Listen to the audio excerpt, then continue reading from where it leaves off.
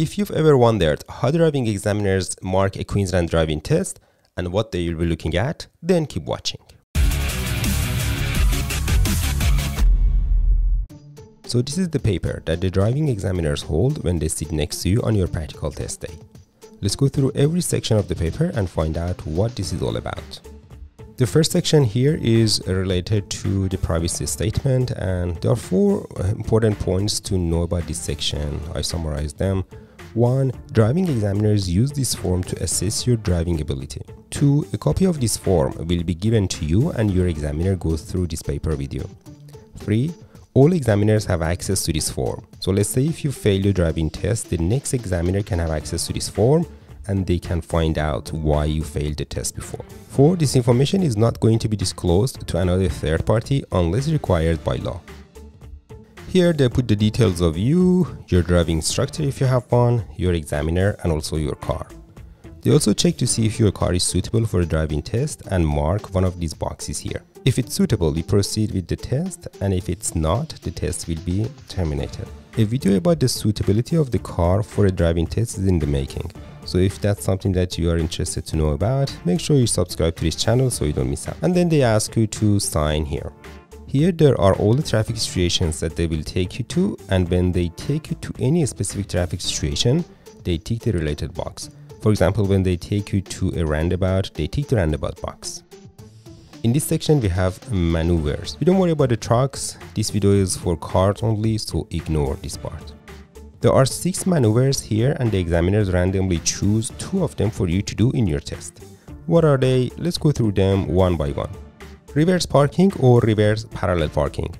That's when you stop next to another car, reverse back and park your car behind them. You can download the video for step-by-step instructions of this maneuver via the link in the description of this video.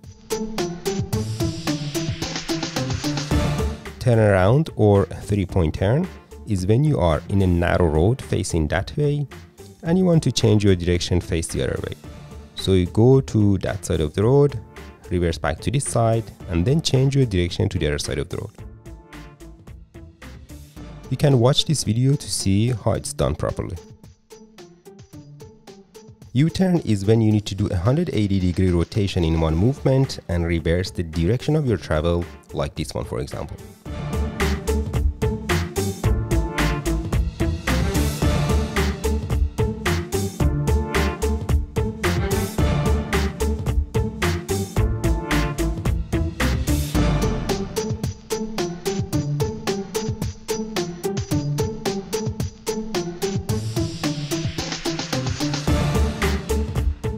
Hill start is when they ask you to stop on top of a hill and they ask you to start to drive. So the car shouldn't roll back and you need to drive on the spot. Sometimes they don't necessarily ask you to do this maneuver, but they take you to a hilly road and you stop at a stop sign or a red light and you might need to do a hill start.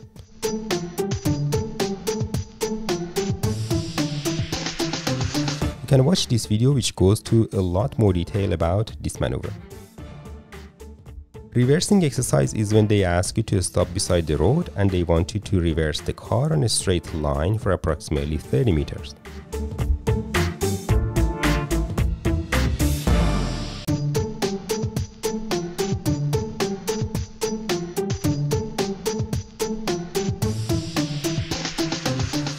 And gear changing, which is a maneuver for only automatic cars. Yes, automatic cars. The examiners might ask you to change the gear to a lower gear and then get back to D again.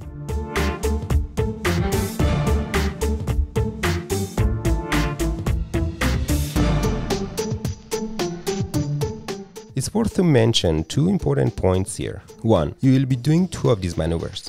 One of the maneuvers will definitely have a reversing component. 2. If you live in a remote and a small area where examiners cannot take you to at least 20 of these traffic situations, they compensate for that by asking you to do all these maneuvers.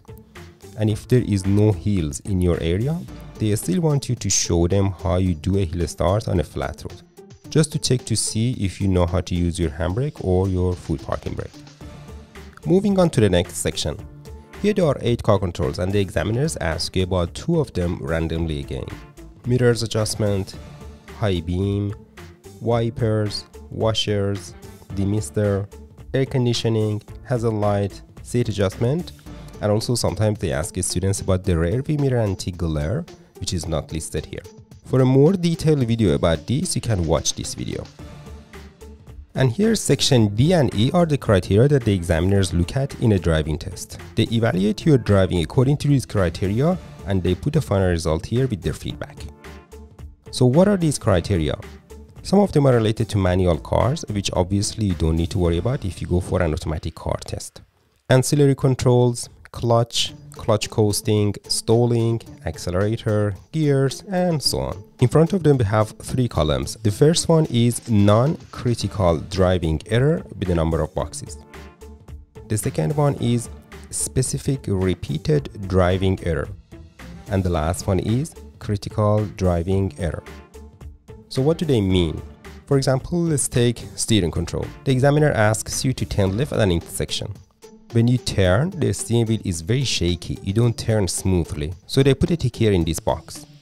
One minor driving error for steering control. Then they ask you to turn right, and again when turning your steering wheel is not smooth. So they put out a tick or cross here, 2 minor marks. If that happens for 5 times, you will get all these 5 boxes filled and the 6th mistake goes here. When you get a tick here, this means that this driver keeps making a specific driving error and constantly repeats it. And when you get a tick anywhere in this column, that's a fail in the test. And as you can see here, we have a specific repeated driving error or SRDE, 1 or more. So they tick this box here and that's a fail in the test.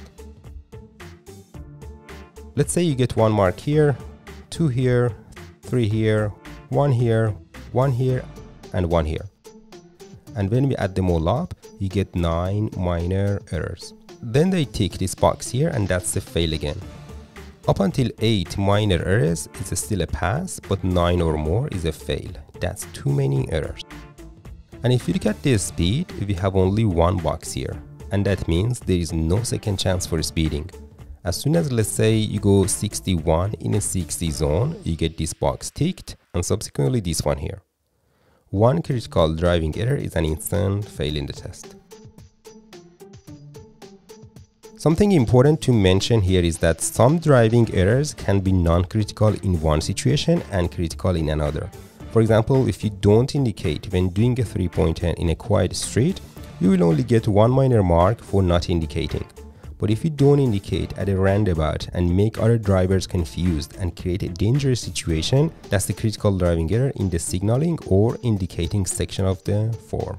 If you notice, there is another section here called General Critical Driving Errors. Any mark in this section is an instant fail as well. The first box is intervention by examiner, and that's any kind of physical or verbal intervention by the examiner. For example, if the driving examiner grabs your steering wheel in a situation like here, just go a bit that way. Yep, that's an instant fail. Or if the examiner prompts you to stop, for example, in a situation like this one here. Traffic lights, we turn right.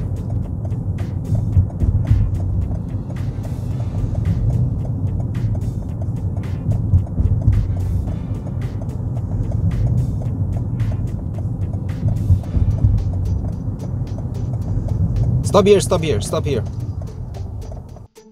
Let's just give way to this guy and then turn. Okay, now let's go.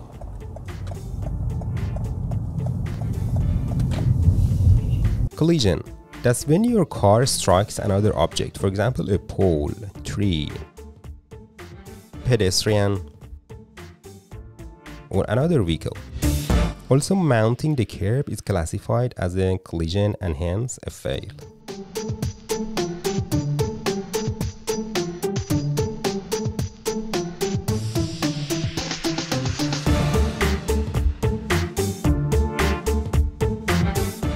Dangerous action. Dangerous action is when you do something that causes another road user, including pedestrians, take an evasive action to avoid a collision. For example, merging too slow to highway and causing other cars to brake for you to avoid an accident. Disobeys official direction. Disobeying an official direction by a police officer, school crossing supervisor, or an authorized traffic controller. For example, you come across this situation and you don't show any intention of stopping. At the bottom of the paper it says, this report relates only to this test, and also this is not a license. Once you do your test and you hopefully pass it, you still need to go through some paperwork at the test center so they issue your driver license. If you would like to have a copy of this driving assessment report sheet, you can download it via the link in the description of this video. Driving in Australia is easy if you know the rules.